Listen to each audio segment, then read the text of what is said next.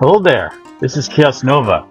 So today we're going to be talking about OpenEmu, which in a funny coincidence recently with the new year coming, it turns out that when I was thinking of making an episode for OpenEmu, the emulator platform, they just released a new update, version 2.4, before I could even finish making this episode. So I decided to go along with the plan that I had, and you can even look at the ending screen for my previous one on Elder Scrolls Oblivion to feature OpenEmu in the next episode, because I was figuring, what can we do with it since it won't update? It's going to die out because it won't update, and we'll, due to obsolescence. But apparently, it updated right with convenient timing to when I was making a new episode. So instead of doing what I was going to do, I'm going to go and just simply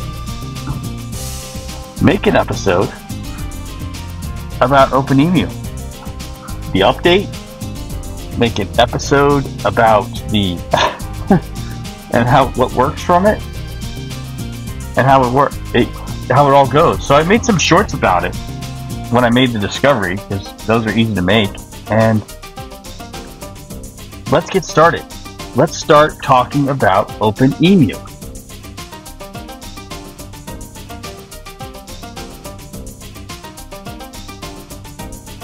So OpenEmu is a multi-system emulator which emulates various game systems, arcade, Nintendo, NES, Sega Genesis. Now, before I start this out, I'm going to put a disclaimer here. Own the game that you're emulating. Okay? That's the rule, and I just have to get this disclaimer out of the way. Own the game. And that's the rule I go by when I do my emulation. And emulation is cool because you can often get higher performance and more interesting graphic settings than the original system. I can run N64, and using these custom graphic settings on OpenEmu, I can get a better display. I can even record in 4K if I want to. But the thing is, have fun and go by the rules. Well, let's get that out of the way. So to begin, OpenEmu has been a multi-system emulator. It was supposedly doomed to obsolescence due to the last update. So last system update for OpenEmu was in late 2021, and now we're in New Year's 2024 with the big surprise that they updated OpenEmu. So what does it mean?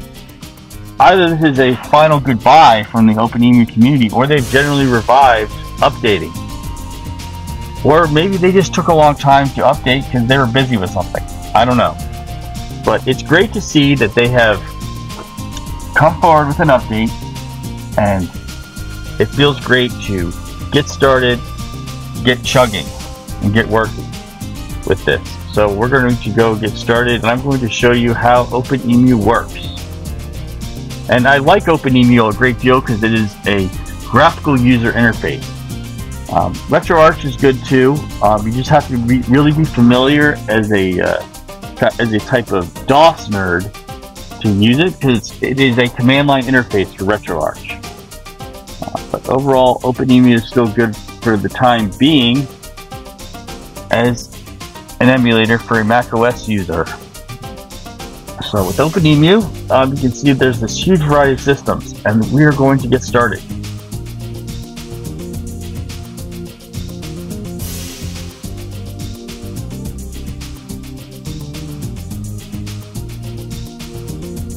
So before we show you how to take care of controller input on OpenEmu, we're going to go and get the bad news out of the way. That's how I always do it. I take care of the bad news first. So, bad news here is that there has been some functionality lost for some of these systems. So, there's a few that I can list here that don't quite work so well anymore. Those include Final Fantasy VII if you're using the PS1 emulation platform. It includes Mario 64 on the Nintendo 64 using Mutant 64 platform. And I'm going to be checking other systems, but these are the games that like to play a lot of, so I noticed immediately that they don't function so well. But most of the games which I own and I also emulate, because remember, you should own the games you emulate, work pretty well. But this is the one big decrease in functionality I've noticed. So here, that we've gotten the bad news out of the way, we're going to go into getting a controller working on OpenEmu. So this part should be pretty fun. It can be confusing, but when I show you how this works, it gets a lot easier.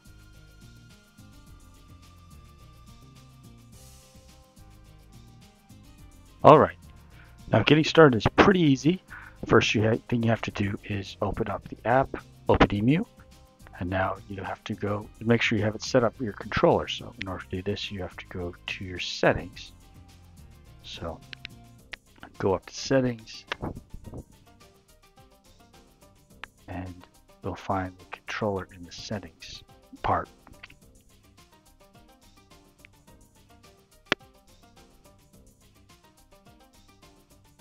See all this one, in this case it's N64. Now go to the settings. Settings. Now we go to, alright, so here we're going to go to controller. Now we make sure that the controller is the system we're looking at. So here we have Sony PlayStation, so we pick that one, and now we get drop down menu with whatever controller. The controller can be either plugged in by USB or it can be Bluetooth, such as PS1. It's either PS4 controller known as DualShock. I really recommend it for emulation. The Bluetooth connection works on both PC and Mac. It's great. And you can use the controls on the PS4 DualShock controller on just about any game system on OpenEmu. So we're going to start the PlayStation emulation. And the next section I'm going to do is going to be showing how to get the PS1 BIOS. So I'm going to have a link in the description as to how to get these BIOS files, and it should be good.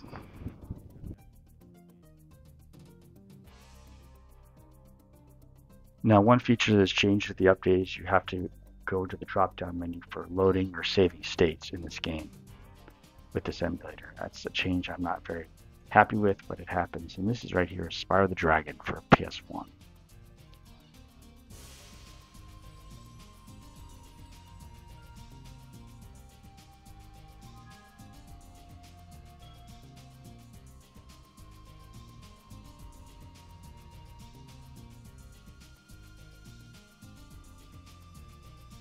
Loading BIOS is incredibly easy, thanks to the graphical user interface. So now we just have to do a click and drag the BIOS files right into the window for OpenEmu.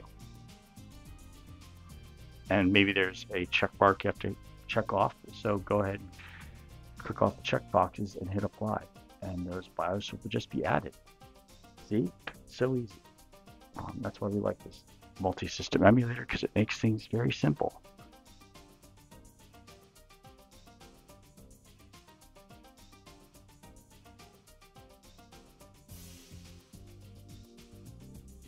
Adding ROMs is incredibly easy as well, thanks to the graphical user interface of OpenEmu. Take a look, you have the ROMs files. It's just a click and drag right into the window, and they will be added automatically, unless there's issues with the files.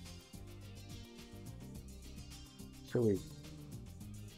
Now you can find more of these how-to videos from myself, Kaos Nova, by just choosing the hashtag of Kaos Tutorials.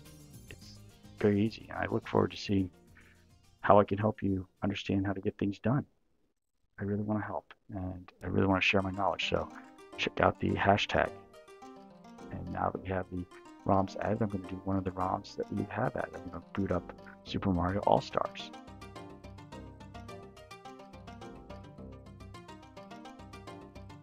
Full screen, and it's started.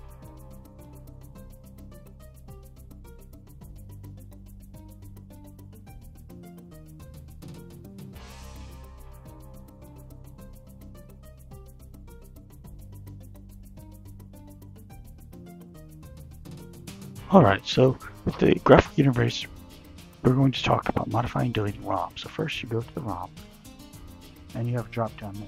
So you can can go and see where it is on your computer. That's easy. And that way, if you want to transfer the complete ROM, that's how you do it. Now, the other part is if you want to say, what if you want to rename or delete it? Well, that's also in the same drop-down menu from clicking on the ROM. There's cover artwork, try that. And here's the delete game. Deleting the game will take everything about that ROM and put it in your trash folder, okay? So if you are going to make a decision, it should better be final, because it is a deletion. Okay, it goes into the trash. That's it.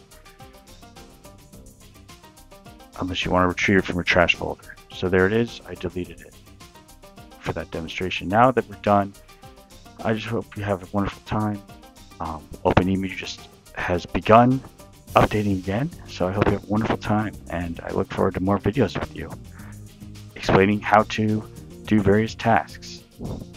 Thank you very much. Be safe out there, and I'll be signing off.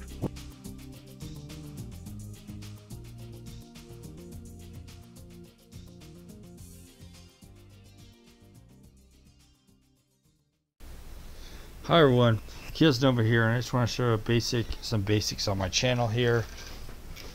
I've got some recommended channel. This is introduction. I have a nice introduction for those who are visiting my channel homepage for the first time, to explain the ins and outs.